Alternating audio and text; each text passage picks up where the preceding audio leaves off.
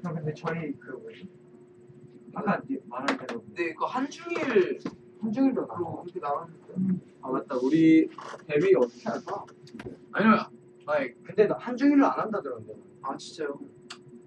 아니야, 근데 우리가 데뷔하는 줄 아직 모르겠는데 서바이벌식으로 하지 않을까? 살벌하구만.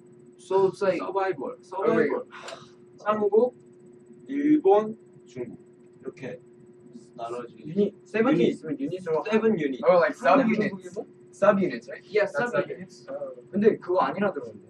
그 수능이 있었어. 그러니까 제가 듣기로는 그러니까 한 방에 빵 나왔어요. 한 방에 나왔어. 나 정확히 나. 내 생각은 이럴 것 같아. 맨 처음에 딱 우리가 딱 첫 데뷔를 했을 때 뭔가 한 방에 세븐틴이 팍 나가고 그 다음부터 이제 유닛 활동도 하면서 해외 중국 뭐 일본 이렇게 다니면서 유닛으로 난 해봐.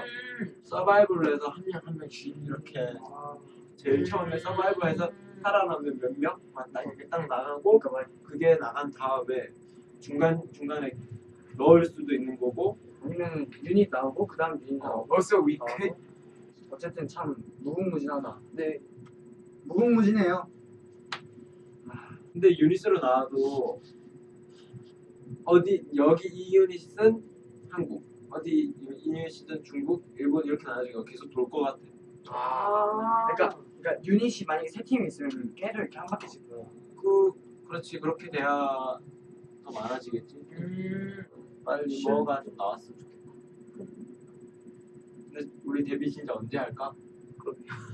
그렇게 아니면 너는 언제? 추측. 저는 그래도 올해 말 아니면 내년? 올해 말 아니면 내년? 한솔이는? 전 마음 같아서는 내일 데뷔하고 싶지. 아닌 것 같아. 안돼.